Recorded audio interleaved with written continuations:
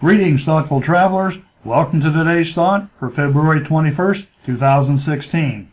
It's by Isabelle Eberhardt, also known as Si Mahmoud Essadi, a Russian-Armenian journalist and explorer who was born in Switzerland.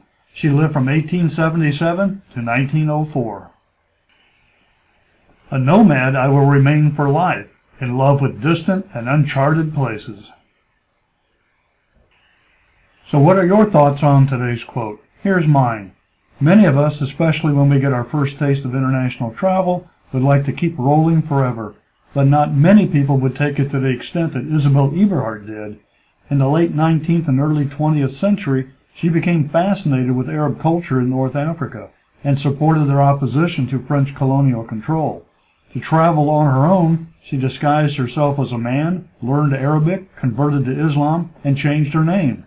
Ostracized and deported, she found ways to return. She was a true nomad like few others. Now here's the list of all the sources quoted in February. I hope you'll stop by each day to enjoy all the interesting and insightful things they have to say. And leave a comment. I'd like to hear your thoughts too. Thanks, and see you tomorrow.